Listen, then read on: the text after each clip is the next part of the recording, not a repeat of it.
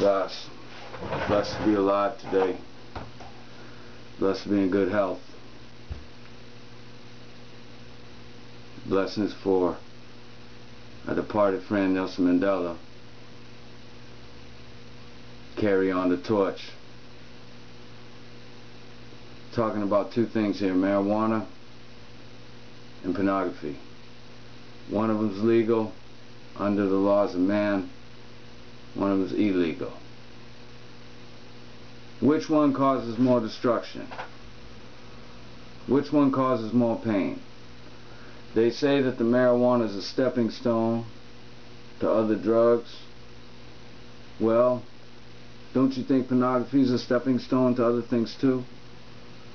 See, there's a big debate about, you know, this violent culture and rapes that are going on all around the world and here in the United States. But they don't want to look at what they're showing to the children. They don't want to look at what they're showing to themselves. You know? But yet they want to point at a herb that comes out of the earth and say that anytime it's involved in anything, they want to blame it, right? Yeah.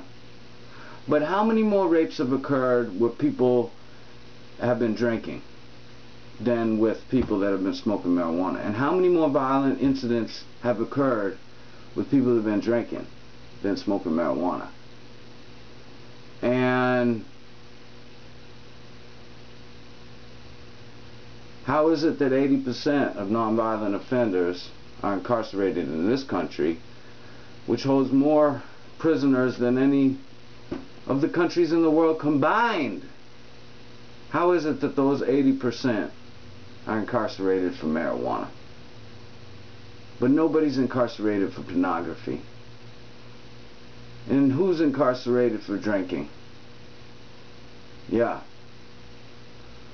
So, in conclusion, I profess that the laws of man are corrupt.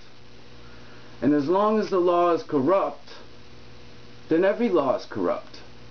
Because you can't have a part of the fruit that has become rotten and not expect the whole fruit to be rotten.